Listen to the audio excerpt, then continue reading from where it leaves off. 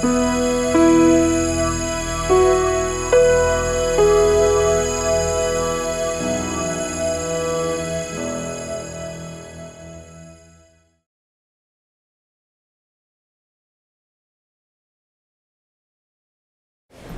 today on our lecture series, Make America Think Again, we have our guest speaker. We have our today's guest speaker, current mayor of Dallas, the 61st mayor of Dallas, one of the longest serving mayors of Dallas, Mayor Mike Rawlings in the house. Thank you. So today's format is going to be a little bit different. We're going to set it up with the Q&A style, okay? But before we go into it, let me address y'all, the class. So exam 2 is graded, okay? It is actually posted online, okay? You will be able to see your grade after class, okay? I also have your actual Scantrons available. So if we don't have enough time after class, I will be in my office. You can come by all throughout the day and you can grab it, okay? But in addition to that, the class average was a little bit below what it should have been. So we're gonna talk a little bit about that once the mayor leaves.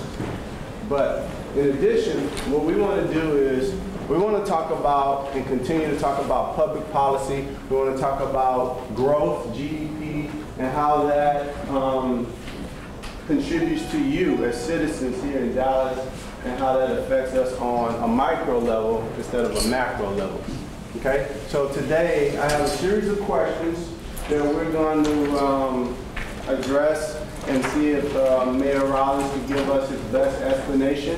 Again, we want this as an informal environment. It's not a hostile environment, so we want to at least have a little fun while we're in the class. So we don't want to make it too uptight, okay? But without further ado, welcome again, Mayor Rawlings. Thank you. I like having some fun, okay? That's why I'd be a little hostile. I think hostile is Okay, so what we're going to do is I'm going to start off asking, just discuss in a summary your journey coming to Dallas in 1976, followed by your chronicle of, I guess, experiences and journeys, everything from graduating from Boston College. Life. A little bit, just to give them a little background on you. Yeah, I went to high school. I was actually born in Texas. I was in the Panhandle. My dad was in education and went to Syracuse University to get his PhD while I was in high school. And so that's where I went to high school.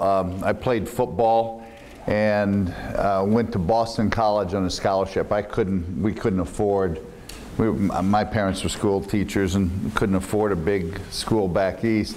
But fortunately, I was good enough to play football, so I got a scholarship there. I played left out most of the time at football. I wasn't that good, but I got a scholarship.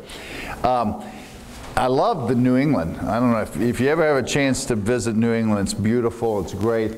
But it was in the middle 70s, and if you know a little bit about history, if we talk about tough times, that was one of the really tough recession periods in the United States. And I couldn't get a job back east. I had a reason to come back here in Dallas. And back in Dallas at that time, if you could fog up a mirror with your breath, you know, they'd hire you. And so I got a job. And so I came back. And what basically happened was Dallas was a place, it didn't matter about who you knew, it was about what you could do. And I've always felt that about the city. It's not about, a lot of cities are about connections. He knows this person or she knows this person. And this is about making it happen. So I was in the radio business. I was a reporter.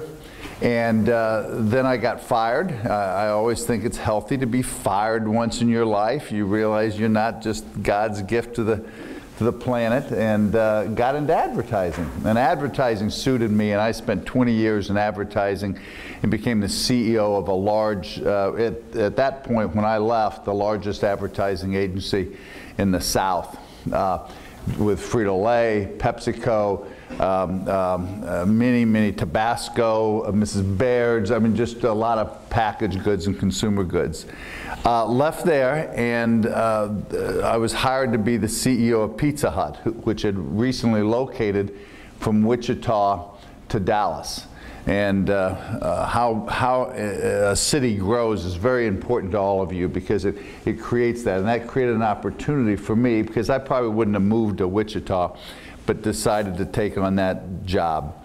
Was there for about 5 years, almost into 6, and decided to leave and invest my money. And I had made a little money at that time, working all that in that period, and helped start a private equity firm.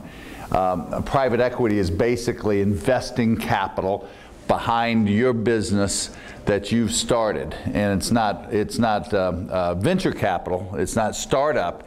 It's more your company's doing well, but you need some more money and put into it. You want to take a little money off the table, and I did that.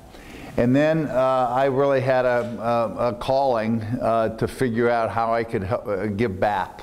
You know, Dallas had been so good to me, and it had been great for my family, but I had never served in the military. God bless you guys if anybody has in this room.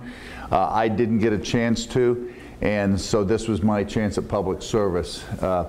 Became mayor, decided to run for the 2nd term, and now when I step out, I'll have served 8 years. Yeah.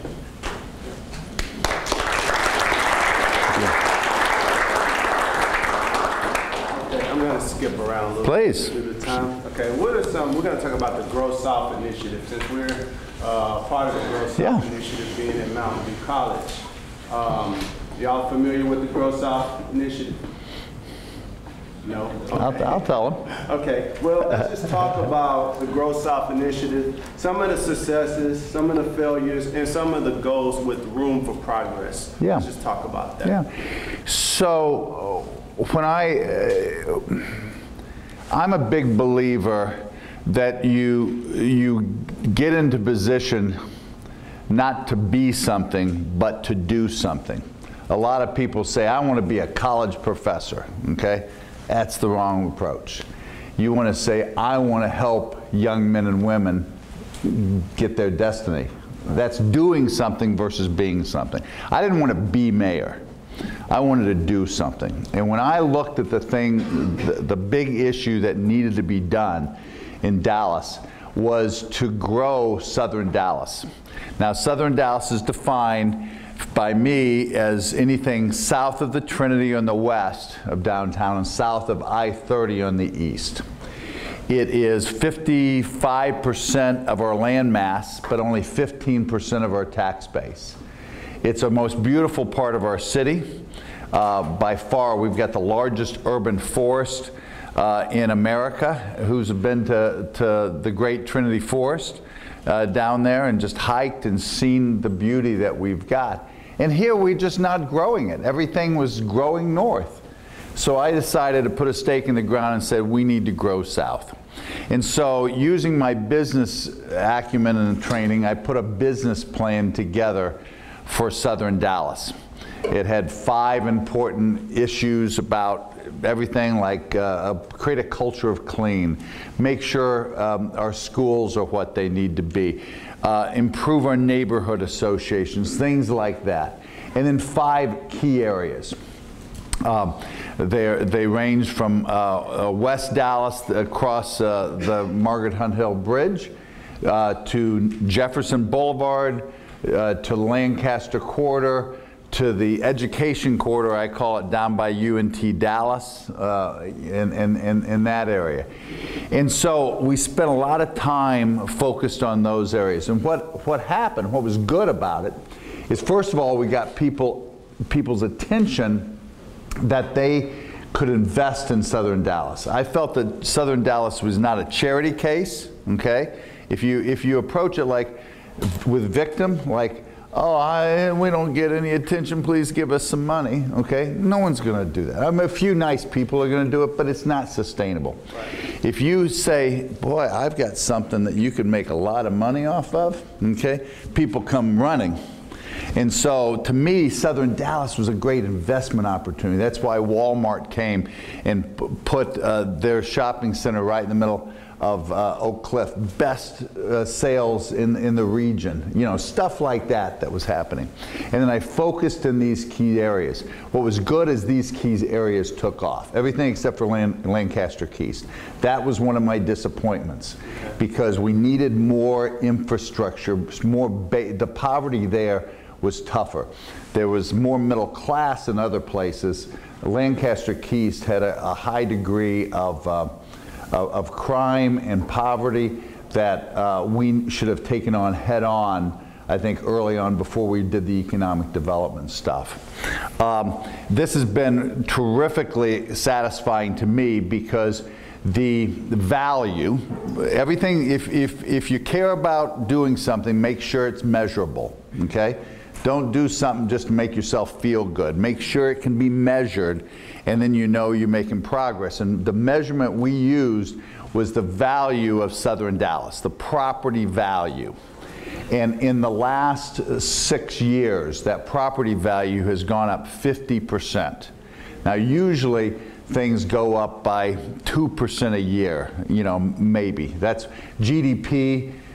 Is in the United States has been about 2%. This year it's 3%. We've gone up by a huge amount, and so now people that are investing in Southern Dallas and real estate and other places are getting a great return on their investment. And so that's just one metric that we use. We use a lot of metrics in regards to neighborhood associations, in regards to our schools. Our public schools have never been better in the last 20 years. We have improved at a faster rate than any place else in Texas. And our poor performing schools were, I think there was close to 40 poor performing schools, and we're down to 3 in all of Dallas. Southern Dallas had a lot of those issues that we dealt with. And it was just every day I was looking at what was happening in different neighborhoods to keep this momentum happening in Southern Dallas. So I'm very happy about that. Look, there are some parts of Southern Dallas that didn't grow as fast as I wanted. I talked about Lancaster Keys. We still haven't gotten housing up the way I want it in the education quarter. That's kind of virgin land down there. We've got the blue line running down right next to UNT Dallas. We built some stuff, but it's been forever to get the infrastructure we need and the investment in apartments and single family homes there. We still have a lot of issues in affordable housing and segregation, and it's one of the things that I'm focused on as well. I wanted to just brush up on one thing. Is this mine? Yeah, that's yours. Since we're talking and we're on the subject here about the Grow South initiative, one of the things that we've discussed is the prison to pipeline zone and also the food desert in which Mountain View resides in that zip code.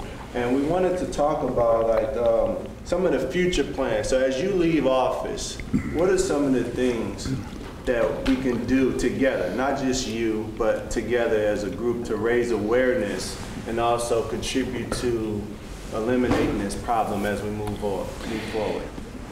So the first, let's talk about the food desert first, okay? And then we'll talk about criminal justice. Okay. I think that's probably the best way to do that. Look, the reason that we have a food desert is 2 issues. One is the perception that there's not the incomes that can support grocery stores and places that are out there. I'm finding that is not true. The problem is that so many people live in a cash society versus a banking society. And so just know, if you don't have a banking relationship, you're off the grid, okay? And so when companies start to map their stores and they see the low numbers of income in a neighborhood, they just assume that's right. But the truth of the matter is, Southern Dallas has a lot of wealth, but they don't bank, they don't do some of the other stuff that's necessary. So part of it is data that needs to be changed, and I've been working with a lot of stores and a lot of retailers on that. The second part is how spread out Southern Dallas is. I talked to you about how big it is, and usually people put stores into dense areas, and we are kind of more spread out. Even over here in the Mountain View area, where the houses are separate and they're not the dense neighborhoods. Now, what have we done about it? We've put huge incentives in place for stores to come. We've worked with companies to create initiatives like PepsiCo that are going to be putting stores on the wheels, if you will, mobile, making it more mobile. And then we're trying to close down a lot of bad actors so the retail environment can kind of come back in an amazing way. I just looked at Redbird, and there is a Planet Fitness that just opened there that is as good as anything else I've ever seen in this country. It's remarkable, and the place is packed. And it's a perfect place for a grocery store next to it. So that's why momentum is important. Criminal justice, this whole issue is really that prison pipeline that you spoke about is one of the most disheartening things for me. And you can predict at times the chance of someone going to prison based on their zip code. And that's not the way it should be. And so we're working with our new chief of police. We're working with folks across the aisle in Austin, in the legislature, to make sure the type of things that we have in criminal justice will help people get back on track as opposed to hurting them. Judge Creuzot just got elected. I know this is very important for Judge Creuzot.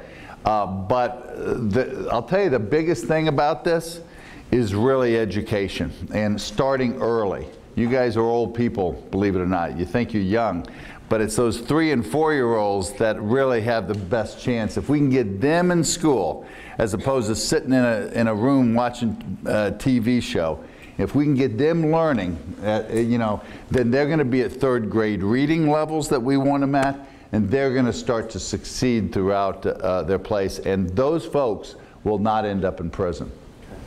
Okay. Thank you. Okay, since you brought up Judge Creuzot, who's a friend of mine. Yeah. Let's talk about this past midterm election. So, as you know, Mayor Rawlings is part of the Democratic Party. I do know that. But in addition to that, we saw Mr. Allred take down Pete Sessions, which I thought was good. And we saw the new hiring or the new winning of Judge Creuzot. So what is your He's take? politicking here, I think, a little bit, isn't he?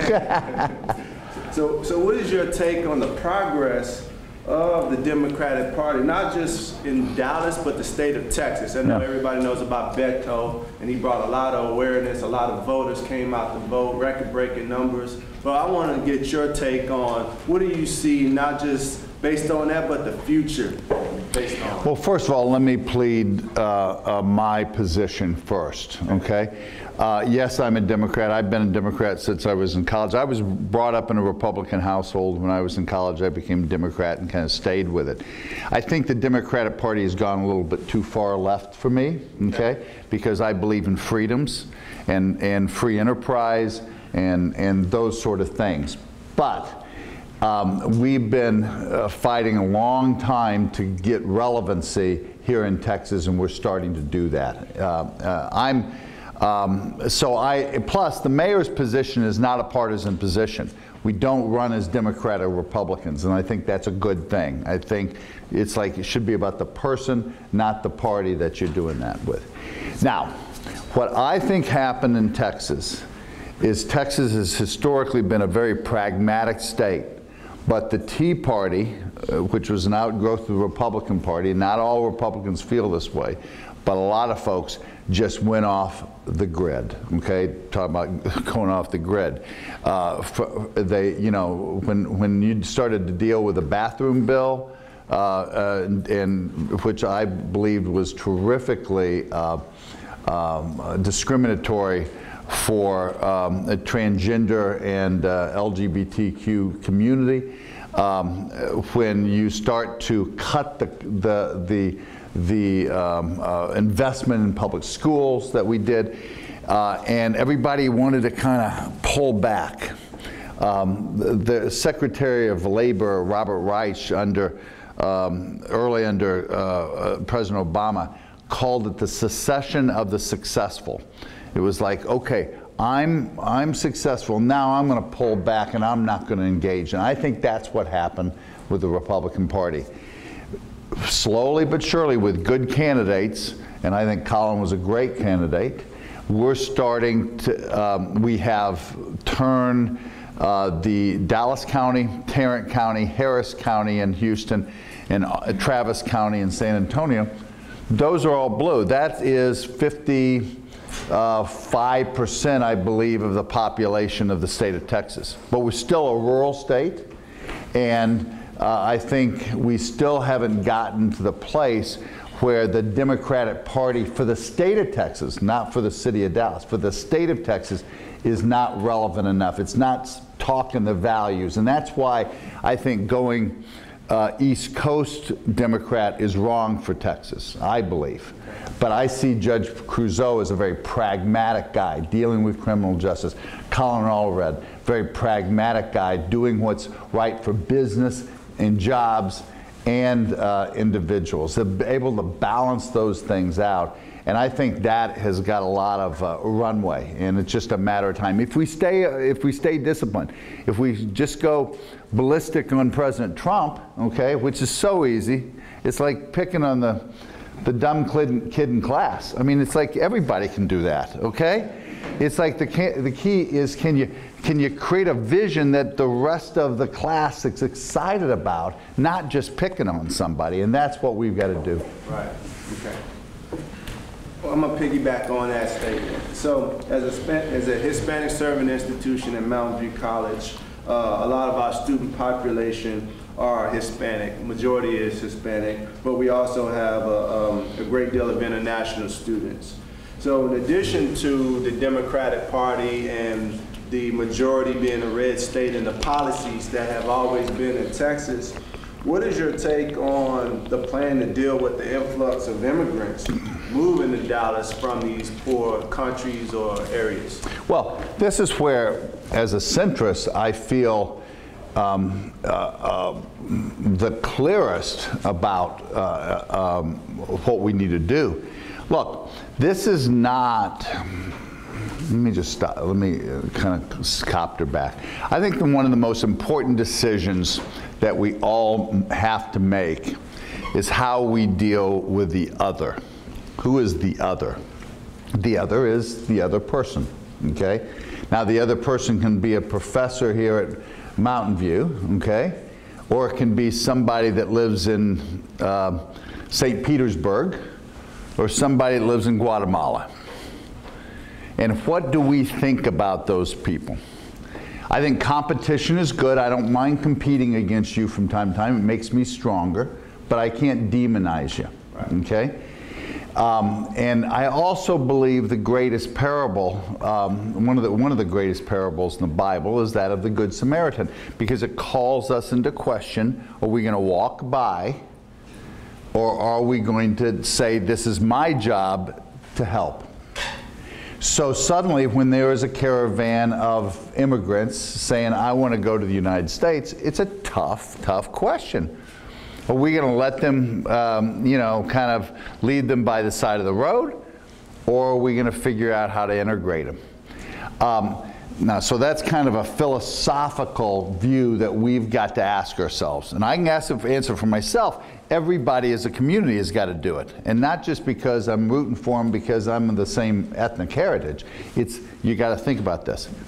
From a business standpoint, We are not going to get competitive if we don't have the labor market and the influx of folks, because old white men are not having any kids anymore, okay? Just the way that it just works, okay? We've got to build a labor force that can compete with China and Germany and other places. And so we need you in school, okay? And we need other folks in school. We've got a lot of people in this country that are dreamers that we've got to kind of take care of. Then we've got to fix the immigration issue. So we are a country of laws. I believe in laws, okay? But I also believe in vision and how we get from here to there.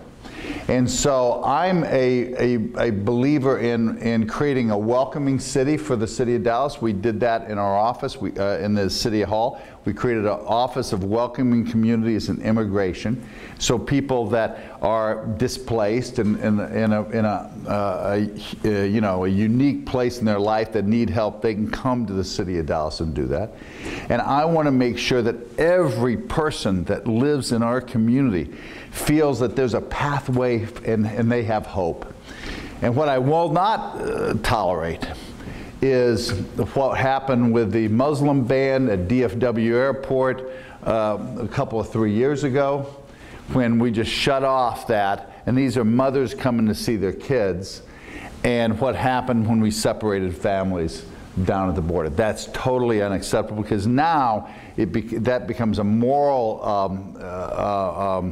mistake versus just a public policy and business thing. So we've each got to answer the question. I can't answer it about how we're going to deal with somebody that is not like you, somebody that might be a Trumpite. How am I going to deal with that? Am I going to hate him or not? And somebody that's from China, and they're going to be, how am I going to work with that person? And then second, we've got to think about this from a business standpoint. I just want to stop. I want to show you something real quick. So if you're not born in the United States, you're not going to get detained. Don't worry. Okay? If you're not born in the United States, raise your hand. I want the mayor to see what kind of numbers. Raise them up high. So, well, I'm glad that you guys are here in Dallas. Thank you. Thank you. This is what has made our country great, for people that are not going to sit on their butt and expect things, but come and try to make a better life for themselves and their future. And that's exciting to me. I don't know why we don't get excited about that. Yeah. We'll deal with criminals, okay? More of a fear thing. Well, yeah, and by the way, that's why I'm a big, strong police guy, okay? I have no tolerance for people that are going to steal and do bad things for people, but let's take those individuals on a one-off basis, and let's make sure we create an environment for you guys to succeed. Okay. Let's talk about education for a minute. Yep. Okay. So the cost of education is a highly debated issue in this country, all over. Okay. So with your contribution as mayor, with the initiative of the Dallas Promise that we also have here at this school, which contributes to free education for high school and community college. What are your thoughts about the future of the Dallas Promise and the quality of the education going forward as we see these influx of high school students migrate more to community colleges and so forth? Well, first of all, I think it's a good thing. I think fundamentally we've got to get people more of a chance at higher education. I think that we've got to start customizing it, and that's one of the things I like about the College Promise, Dallas County Promise, working with high schools that focus on different initiatives in those high schools. It's not just the chance to get something paid for, but a pathway to approach it. Now, let me just talk Turkey. We're not where we need to be. It saddens me that only 12% of Dallas County are graduating high school and have a ACT or SAT score that says they're college ready. That says that our system is broken, okay? Now, the rest of the country gets us up to about 1 in 5, 20%, but we're still lagging that. In a lot of places, there's not a debate around the country about spending money, okay?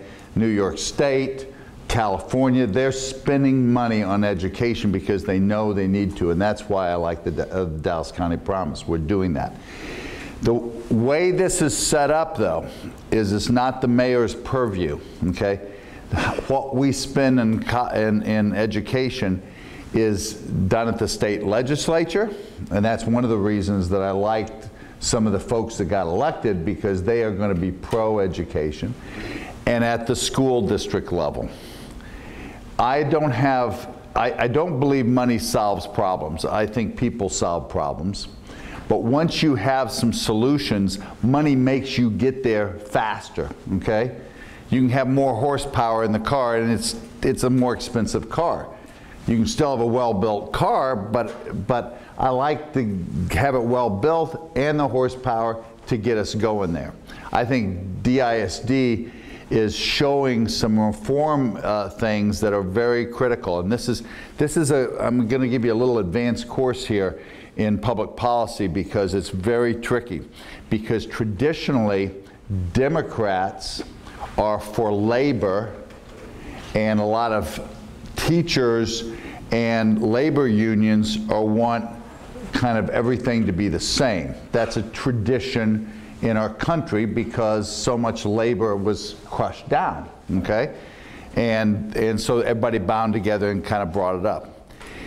That works against you to a certain extent in teaching, because the great teachers should be made to be paid what lawyers, doctors, and other folks are being paid. And that's happening now at DISD, but a lot of people didn't like it because you're keeping some folks down. And that's a tricky thing. That's why we all have to wrestle through these political things and not take the easy answer. But I do believe that we can see it from here. You understand, basically the way we're educated today is the same way that kids were educated in Prussia in 1700s, okay? This thing about someone standing up here and talking to you guys is pretty much the same model. Meanwhile, we got these things. And everybody's learning so much and so fast, and we've got to create customized learning programs. And if we don't do that as public officials, if we just kind of keep it in the dark ages, shame on us, and you should get us not elected. And so that's where I'm pushing, and that's why I like the Dallas County Promise, because it takes money off the table. It allows you to do that. It allows you to get to, do we have any of the folks that are still in high school here? Yeah, a lot of them. Okay, look at that, all right? So you're still doing that. You're able to get this sort of learning faster and earlier, and it's going to make you better and more competitive. And so I'm we just have to get the word out. You've got to get it out to your friends and make sure that everybody knows, because we need everybody in this place. And I'm not saying everybody in your class, because some people may want to do something else, but there are tens of thousands of jobs going unfilled right now, paying $20 an hour, because people don't have the skills necessary for them coming out of our environment. And it really comes back to that prison pipeline and the desert, the food desert. We're still caught in like 20 years ago, and we got to get moving. Right. I'm going to change the mood a little bit. Okay. Because we've been a little serious. Let's talk about... This is fun, though. This is the future's fun. Okay. All right. No, go ahead. Okay, so as the mayor, just tell us about have you copied any ideas or borrowed any ideas from other cities or mayors? Let's talk about any of that. Well, this, I mean, there's no question. Was a vision of mayors in Tennessee and Louisville, this Dallas County Promise. It was really kind of a cradle to career sort of approach in filling that. So that, I think, is a good example. Many mayors had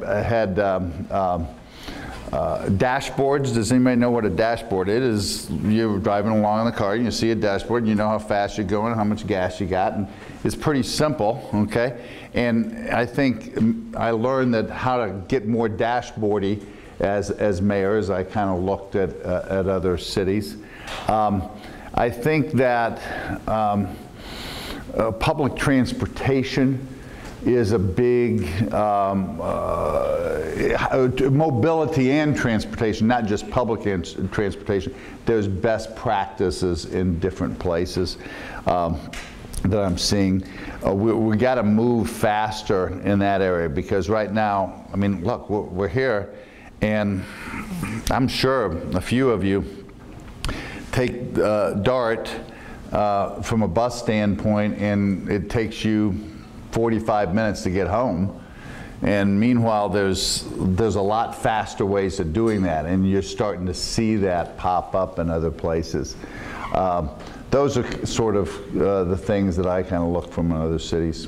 Okay.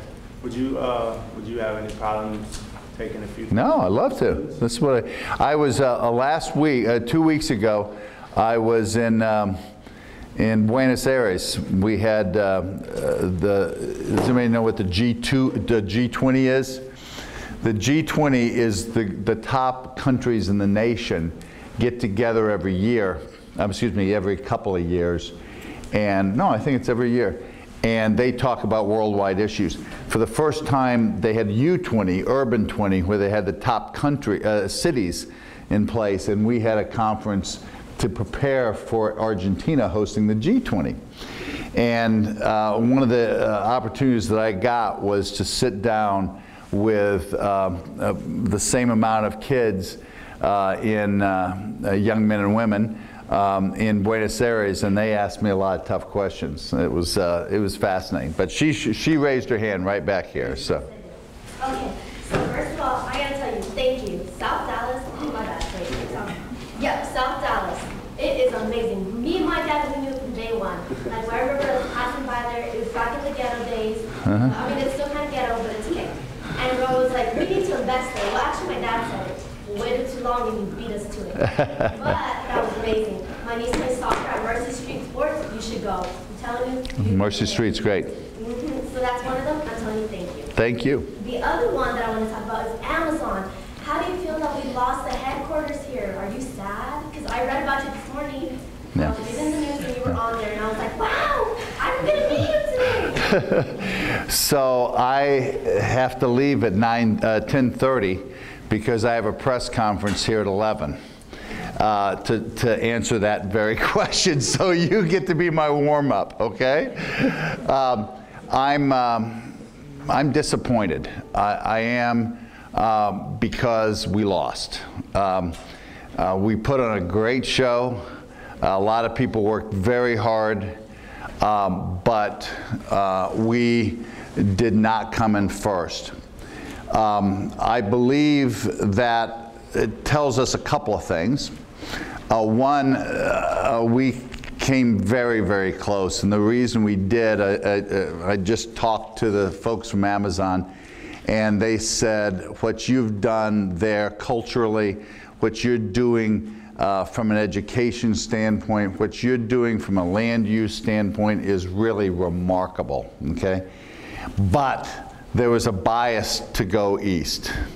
And it is something that we've got to deal with, that we're going to have to overcome, not being on a coast. And they were in Seattle. They decided to go all the way across and be on the East Coast to do that. I can't, look, the customer's always right. That's one thing you learn in business, okay? The customer's always right. You go, well, no, they're not. They were idiots, okay? Trust me. Trust me, I got it. The customers can be idiots and right at the same time, because if they don't feel that they're being treated like they're right, they're going to leave you and you won't have a customer anymore. I mean, so you define that, all right? And so they're the customer. That was right for them, and I have it.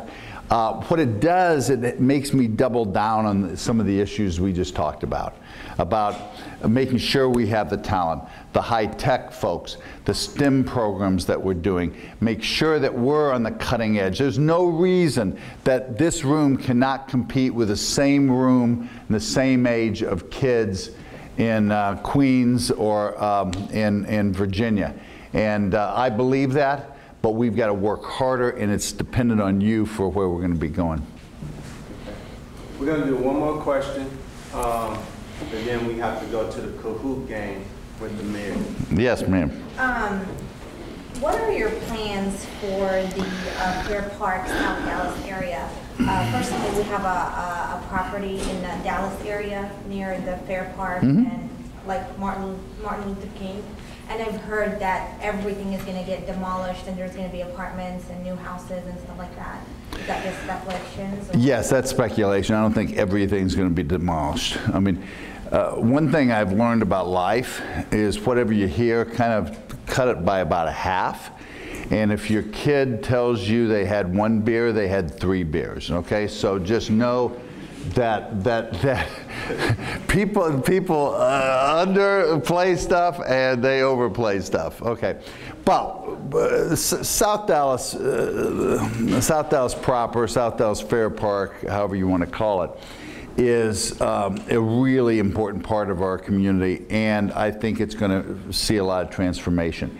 It already has on Park Ave. If you've seen that, those old houses, and those old houses have gone to being worth $50,000 to being worth $400,000 right off of Martin Luther King Boulevard.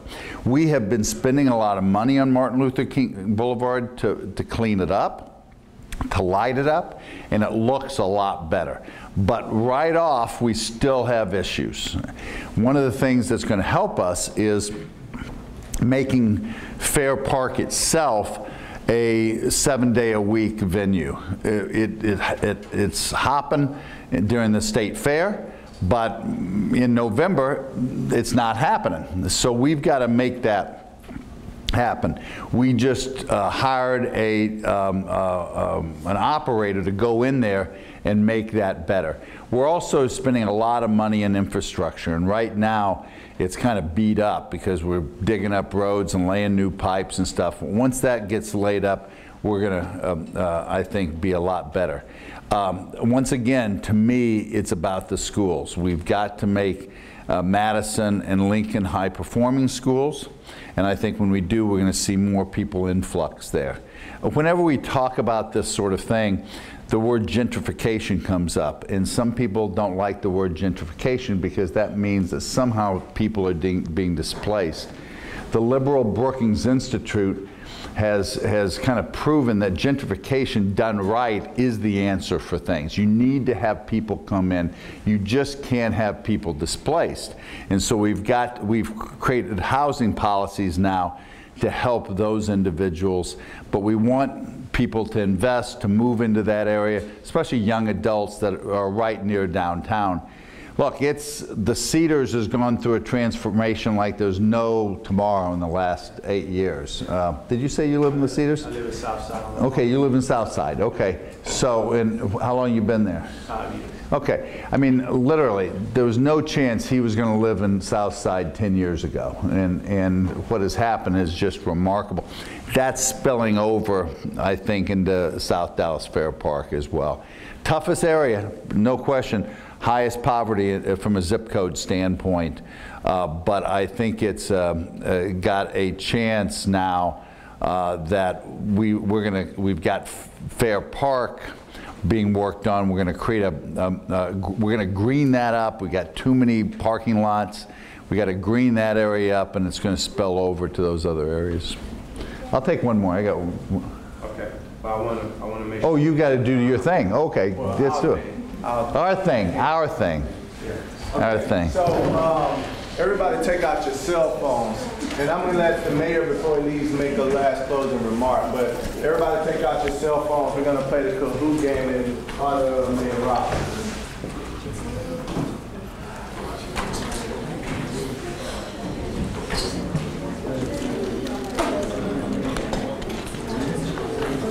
This is,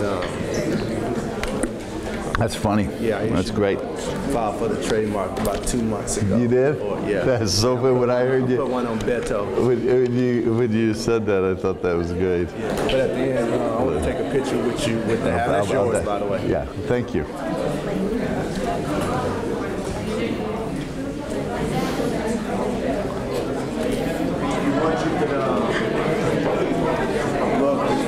Okay. Sit over here. All right, sit over here.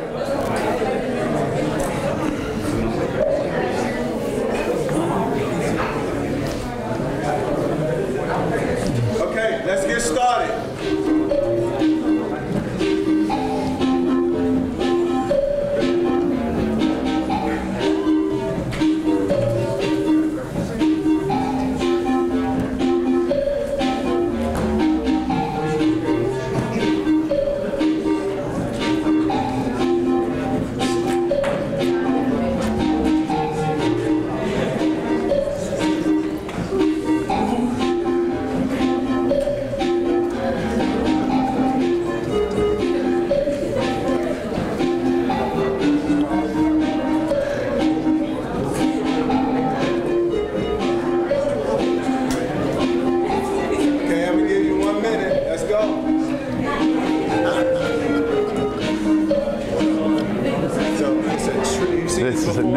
It's a trivia leaderboard game. So the students, they sign up, they have questions, they have the multiple choice on their phones. And they not only get it right, you have to be the first one. Oh, okay. After each question, it tells who's in the lead. So are they playing right now? Yeah, they're about to play. And it's they're six about to questions play. based on what we talked about. All right, everybody signed up? All right, let's go.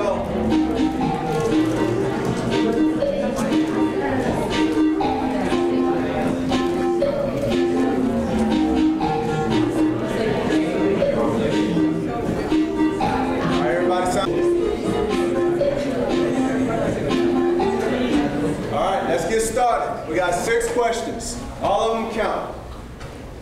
Mr. Rawlings is the blank mayor of the city of Dallas. Okay, so which number?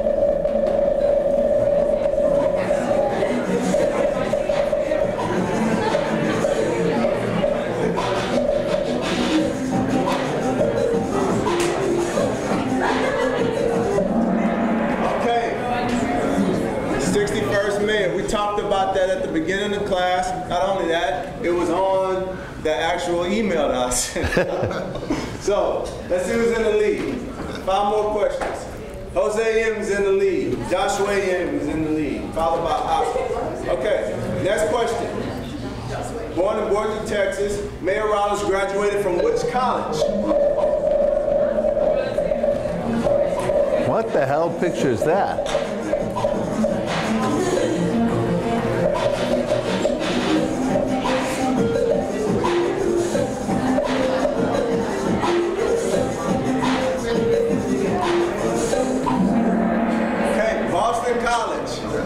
I like whoever said MIT. Thank you. We talked about Boston College during the beginning of the introduction. Okay. Joshua M is still in the lead, followed by Ness and Austin. Let's see who's going to dethrone Joshua. It's Jose. Jose. Joshua. Okay. So which party? Mayor Rawlings?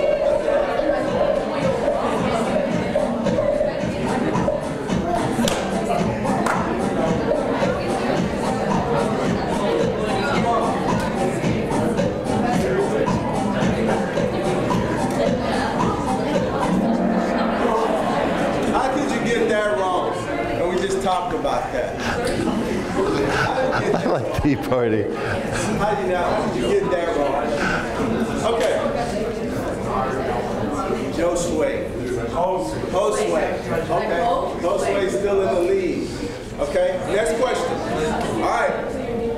2 more questions, okay?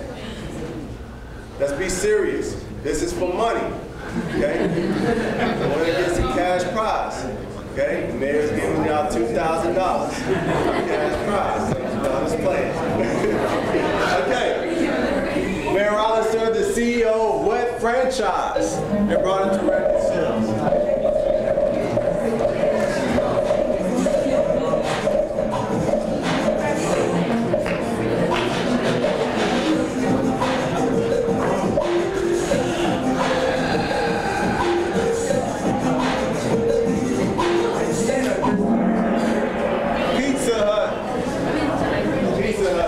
I'm surprised nobody said Chuck E. Cheese because their headquarters is here too.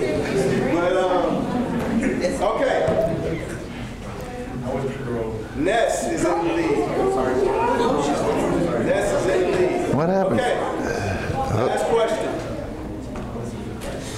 In 2015, when does this term expire?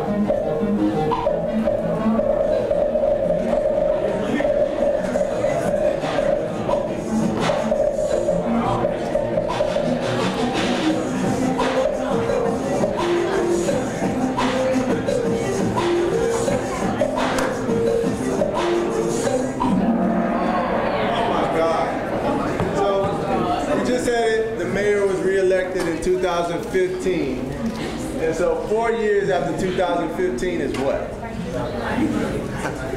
Y'all embarrassing me. This is not a math class, obviously. All right, last question. This is the last question. What is the initiative that we talked about at the beginning of the class to grow the southern portion of Dallas? Last question. Oh my goodness.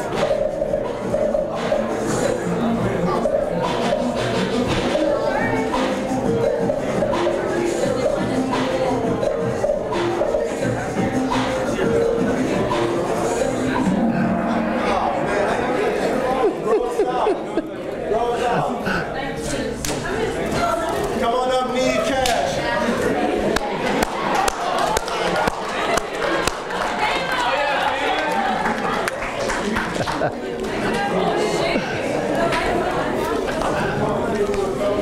Appreciation for coming all the way down here and sharing your time with us. We're very appreciative of it. And you know what? You guys are very lucky. You put a lot of time into this. Thank you. Thank you for what you do. Thank you.